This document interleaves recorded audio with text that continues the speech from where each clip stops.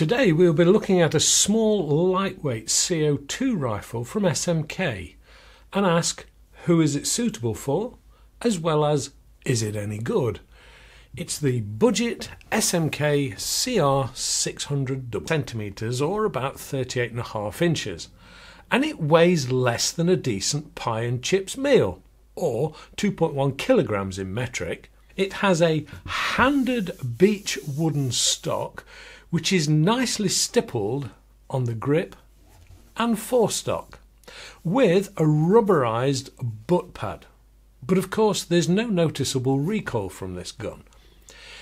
It does, however, help make this a comfortable thing to use. It can be shot from a thumbs down or thumbs up position. When looking at the gun, it has all the appearance of a mini pre-charged with the long CO2 housing under that 56 centimetre long barrel. It takes two CO2 12-gram cartridges, but ironically only uses one at a time. The first cartridge goes in head first,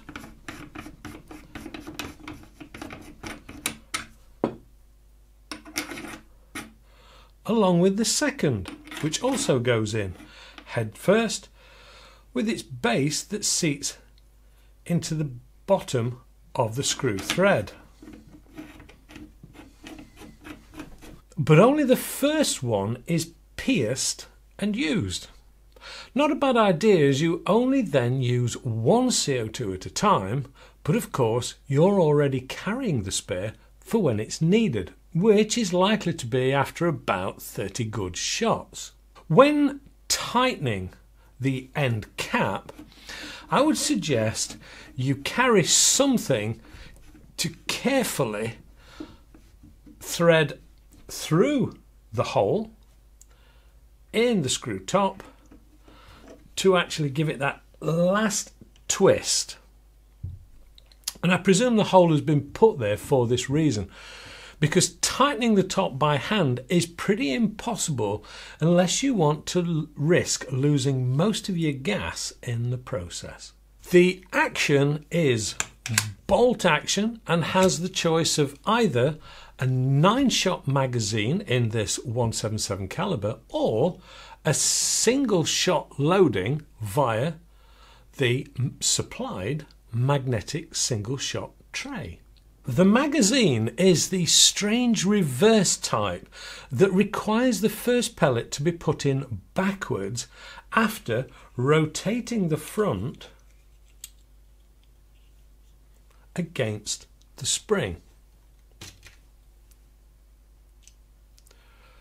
Then commence filling in the normal way. Until, of course, you've got all 9 shots in. Once done, slot the magazine into the breech where it is held in place magnetically.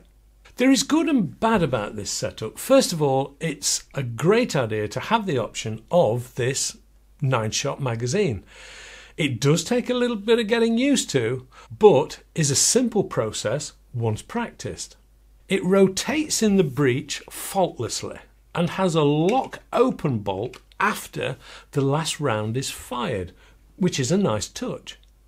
The only downside I found was the screw holding the magazine together is somewhat loose and can work its way completely loose. But if you tighten it up, then you can't turn the front to load it. Just something to be aware of, really.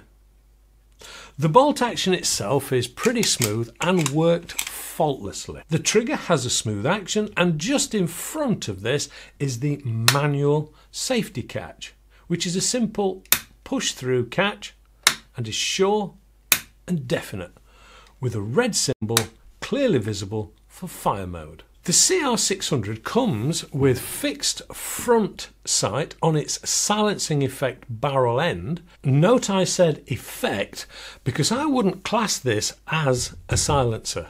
But then again, the gun isn't that loud anyway. It then has adjustable rear sights for both height and windage.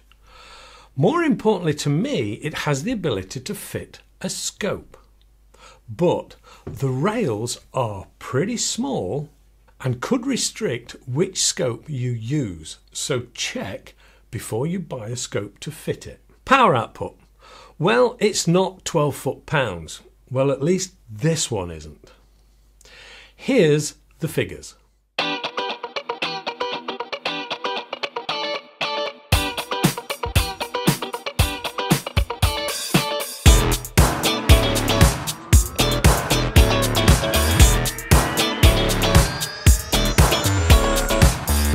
As you can see, it's hitting around an average of 604 feet per second, which equates to 7.3 foot-pounds or 9.9 joules. So not the most powerful of rifles. But if I was a skin on a rice pudding, I'd still be very worried. Accuracy.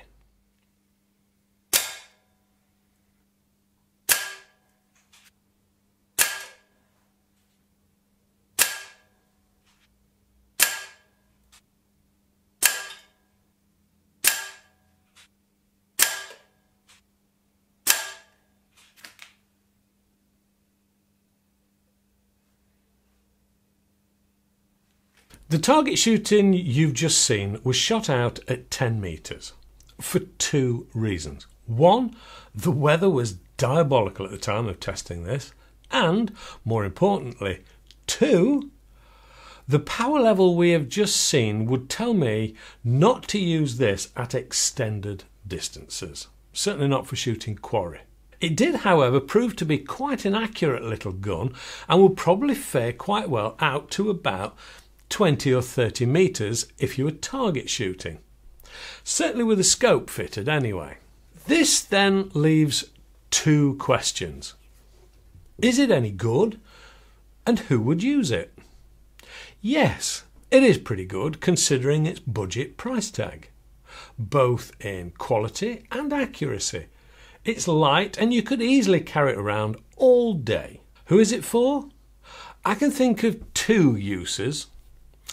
Short-range rat control or the like in barns or small back gardens, and as a really good starter gun for young shooters because of its smaller size, lighter weight, and they can use it without letting them loose with a higher power rifle.